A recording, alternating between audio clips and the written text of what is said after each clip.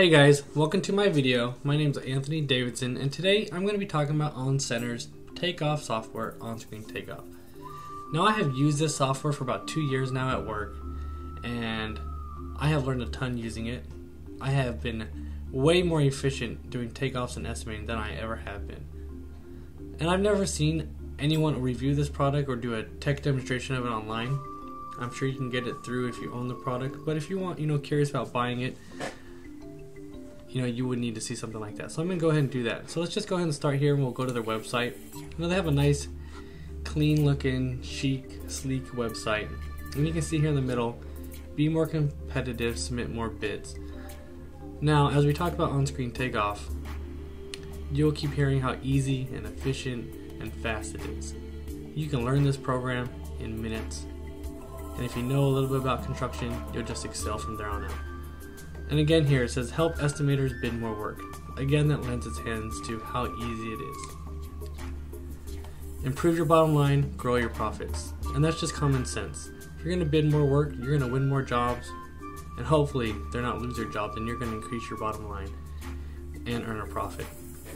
So anyone checking out their website, I suggest going to the products here in the upper left hand corner.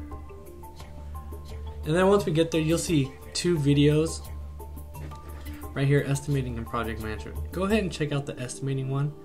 This is an overview of on-screen takeoff as seen from a small construction company who does maybe about $10 million a year, and they do all their takeoff and estimating by hand. So they went ahead and brought on-screen takeoff into their office.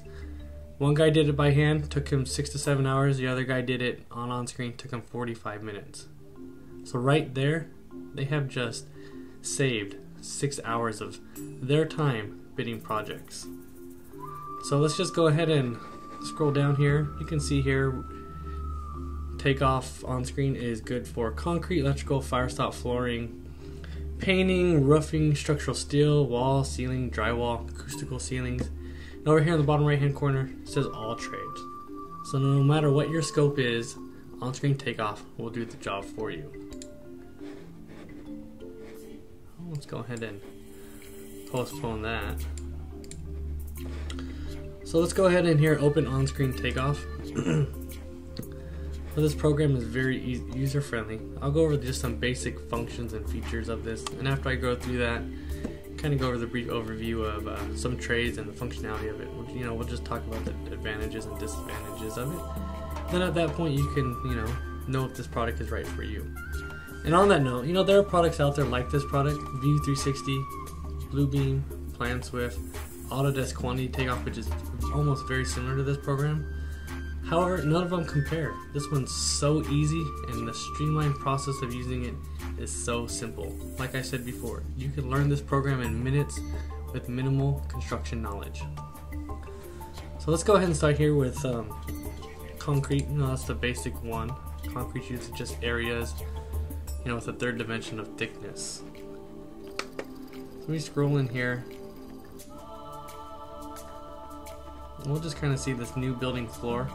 Disregard the other colors, and we'll just go ahead and hit the plus button. We'll call it an area condition.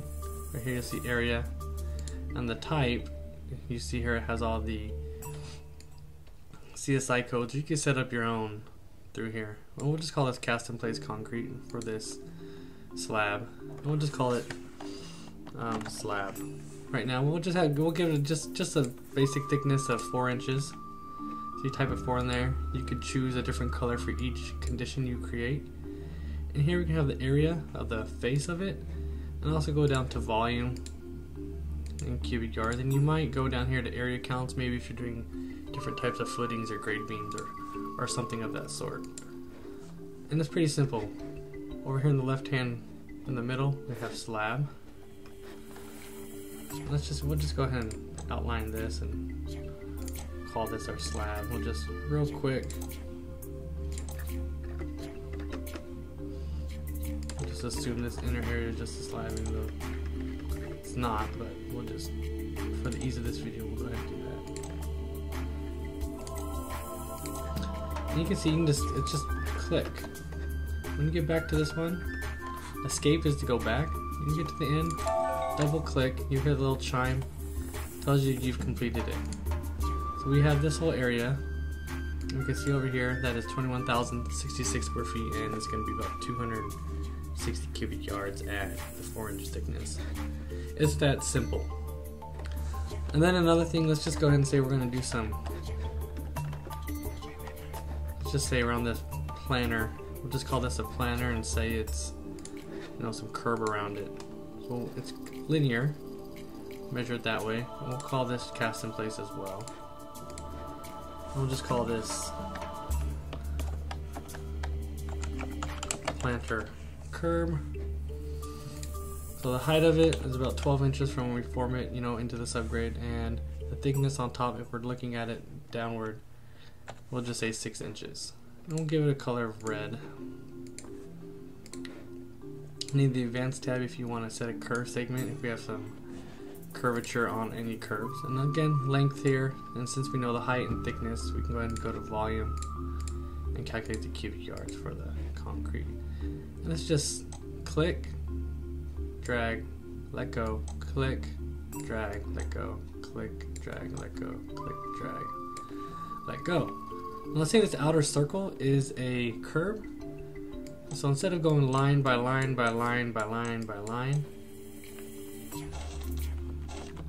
we'll go ahead and erase those.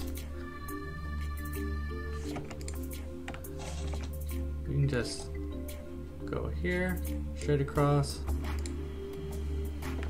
and we can see in the middle of this line, right click on it, see this little square, then you get this little crosshair thing. You pull it out and it creates an even, smooth curve. Again, we'll do it to the other side, assuming this is a curve. And then you just grab them and you can see they'll connect. But don't do too much and get out of shape, but we know we can get just right. Very sensitive. But there we go. So that's how simple this is to use. Okay, let's go ahead and let's go to walls and ceilings. In painting, we can do sides of walls, any sides of buildings, square footage of buildings, square footage of walls, flooring, pretty much the same thing. Let's go to walls and ceilings here. We'll open this up. So we see here we have walls. I'll click on one of these. This is a wall type they've called out in their conditions as the B3 and it's 13 feet tall. This specific one is 40 lineal feet. And the 514 square feet, they probably set a height to it. So they did. The height is 13 feet, the thickness is 4 inches. So again, with minimal construction knowledge of how things are built and the way things are measured, this program should be simple. So we'll start here with this drywall, this conference, this room 230. We'll just say the wall type here is that, and we'll do this we'll do the acoustical ceiling. So again, it can be click, click, click, click, click, and it's as simple as that.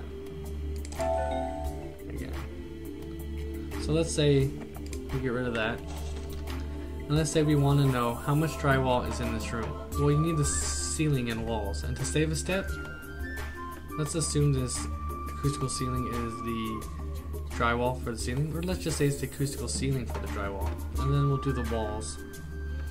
We'll just say the drywall. We'll just call this one the other one. So I hold down Control, and I can see I have both of them highlighted. And I can let go Control, and I'm just going to click around the room again. Now I'm doing both of these conditions at the same time. So it's going to give me the walls, and now the ceiling. So you can see here now we have the ceiling and the walls done at the same time. And another cool condition is count. So as you can see here on the right hand side, how many doors, right hand or left hand. So you can just go ahead and create a count condition. We'll call it door.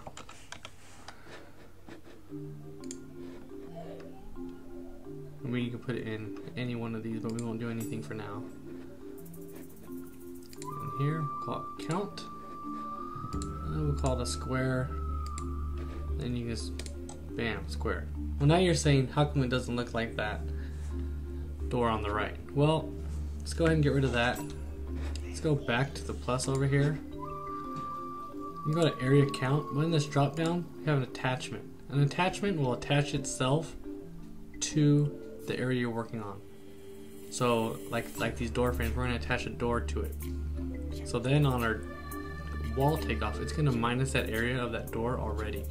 So we know with any windows and doors, we get the correct and accurate square footage of how much wall space there is. So we'll hit attachment. We'll just name it door again. Now we'll see over here in the right hand corner, instead of just shapes, now we have a right hand or left hand door. So we'll go ahead and click on right hand door. Give the door a height of, just say 8 feet, and we'll call it a 3 foot wide door. We'll go ahead and put it out here. Now you can see I could slide it. See how it's along this side, along this wall? We'll slide it. And I can just click on it and drag it and flip it. And because it's right hand, when you flip to the other side, obviously the door changes hinge sides. So now we have it there. We see the door. We have one.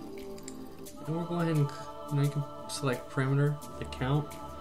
And it's very cool that you have different quantity options for every condition. Because lineal feet and cubic yards go together, counts and square footage go together. So it's very neat that they made this feature. So we'll go surface area on one side. We'll see over here, this 8 by 3 foot door is 24 square feet. So again, it's a really cool feature of this program. Lineal feet of walls, square footage of walls, and again, we can go through all these. Electrical, how many lights, how many lineal feet of wire, how for underground, how far are we going in the trench. So for our rigid conduit, from light to light or ballast to ballast, how much are we doing? Plumbing can be the same. So it's all very, very useful just with the conditions you can make. Linear, area, and count. And another really cool one I like is flooring, because you can add your grout lines in your tile and all that. So with the specs say it's calling for this ceramic tile here, the CT1. Well, we opened it up and it's 4 inches thick and the square foot of this ceramic tile. So it's very, very useful. And again, we have the walls, probably how many square feet of hardy backer if the walls are tiled in bathrooms, and all the cement board. It's just a very good program. So some of the advantages and disadvantages of the program are cost. Especially for a great product, costs are always going to be an issue. Costs are always higher with a great product, but look at the times you're saving on estimating. You're bidding more work, you're going to hopefully win more jobs and increase your bottom line number. So the costs in that sense are relatively minimal and small compared to what you're getting out of this product. Another disadvantage to this is maybe your estimator doesn't have much construction knowledge. It's a great learning tool, which could be an advantage, but if they cannot think maybe three-dimensionally and think how things are built, and how am I going to take a takeoff on a 2D plan to get a 3D dimension or a 3D quantification of a material? So a lot of that kind of plays in role with the user, and if you have that, you might have a lot of operator error problems. And again, this program is great. I suggest anyone that wants to buy it, go ahead and go to the website, check out the video, check out the website. They have a frequently asked questions section as well. And I just encourage anyone who's looking to streamline their estimating and takeoff process to go with this program. It is quick, it is easy, you're going to minimize your time over and over and over. And of course, the better you get at it, the production rates of your takeoff engineers are going to increase over time.